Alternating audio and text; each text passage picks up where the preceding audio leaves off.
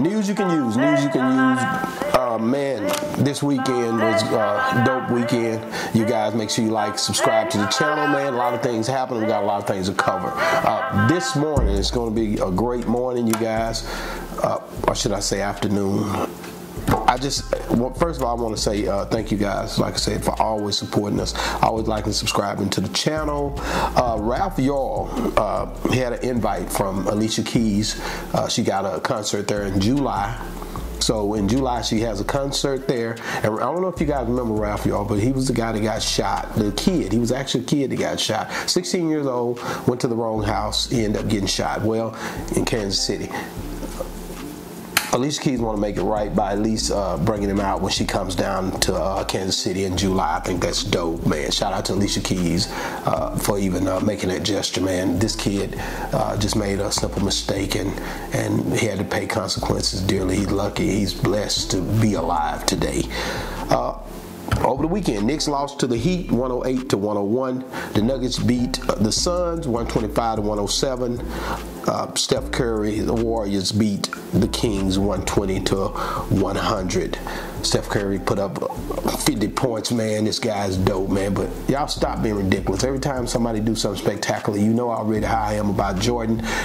This is a new era in basketball. Jordan is one of the, you know, he's the mecca, the pinnacle, the hierarchy, the upper echelon when it comes down to the game of basketball. I don't care if y'all get mad about that, but I had to say that's my era and I'm sticking to it. But Steph Curry's dope, you know. But let's be realistic. But these guys are, man, they're getting ready to face the Lakers as well in a few days. So this is gonna be a great series, I believe. You guys, y'all seen these moves before. I can't wait to check everything out this week. Who you got? Bubba Dub, who you got? I know you got the Lakers, boy. I talked to you over the weekend. You was real excited about it. Hey, man, so, man, another thing, man, you got to understand what's really going down, man. 38-year-old Francesca Opisa ends up in Cleveland, Texas, shooting at least 5 people. And the youngest one was 8 years old. So it's crazy out here, man. You guys, man, man. These guns, man. Put the gun down, man. Let's try to be realistic here, man. This was over something that could have been talked out as well. I cringe at the fact of how this stuff is happening. We have to be more responsible with these guns. And some say it was a rifle, AK or AR, but AR-15, man. This is crazy.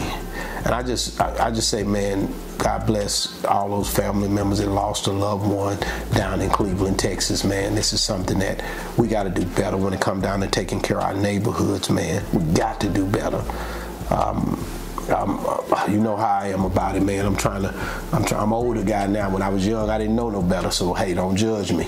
But I'm trying to do better now. So make sure you guys, man, try to keep your neighborhood safe. It's up to us, man, as a people to come together and try to do the right thing. Yeah, man, news you can use, man. It's crazy, man. You can't do that but use this news. I'm telling you right now, this is the best thing. I believe the segment that I came up with was just so I could, you know, help our people to understand what's going on in our communities.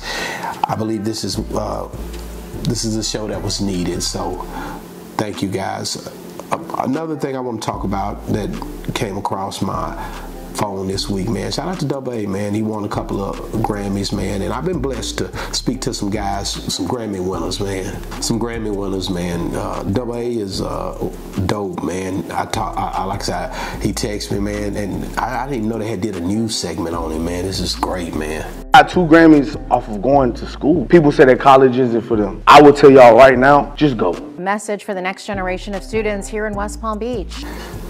But he's definitely one that came on Boss Talk 101, showed the show love, and you can't beat that with a bat. He's got links with NBA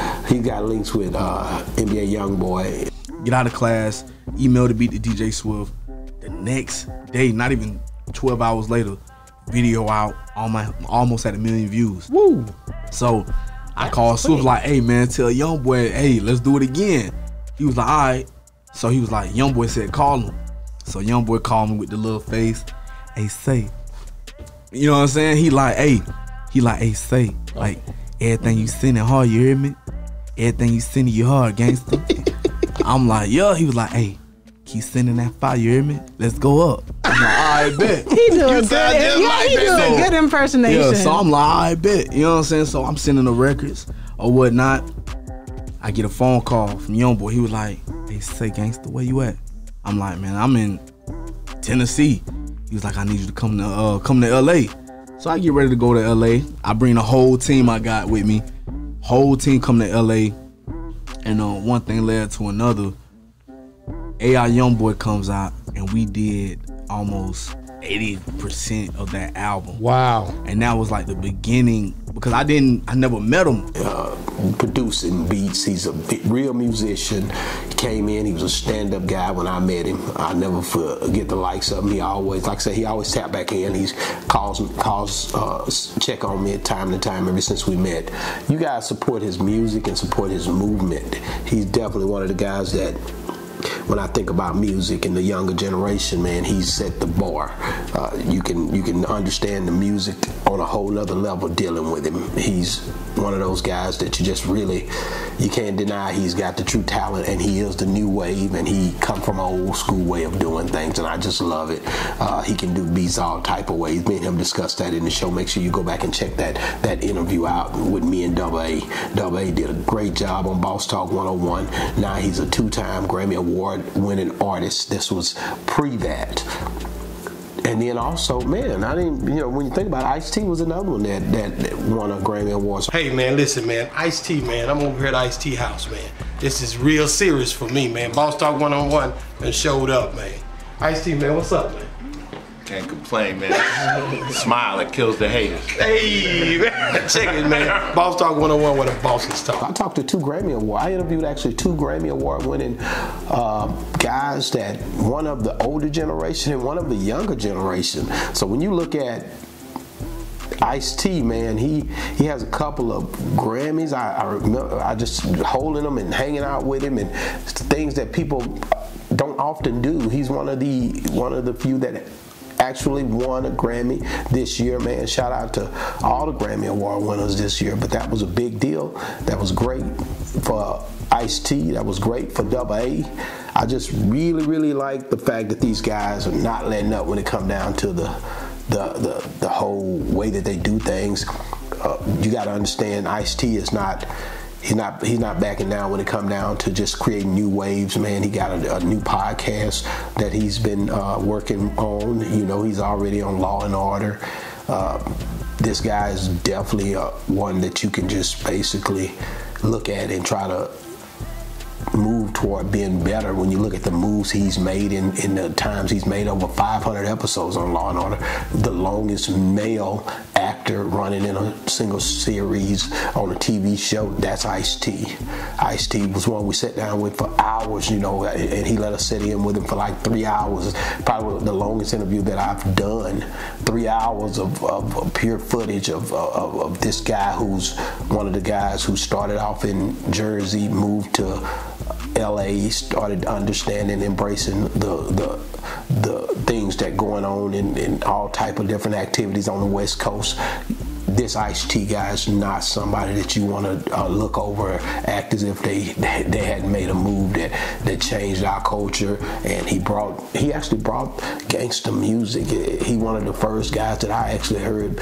Really, you talk about NWA, they had a heck of a movement, but Ice-T was that guy that brought in that gangsterism and that, you know, the way that the cop killer and all that stuff that he done was just superb moves, man, that our people needed to be pushed into the next level when it comes down to the essence of, hey, you know, we can be somebody, we can do something in our neighborhood. So when I sat down and talked with him, this guy was sharp, man. He even recited the whole thing of Colors for me.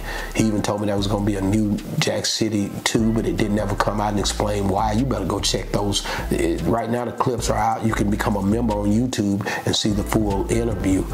Ice-T is one of the coldest in our time, and you guys need to give him his roses while he's here. Not when he's gone, but while he's here. Ice-T is one of those guys you just can't close your eyes to. You got to recognize him, man.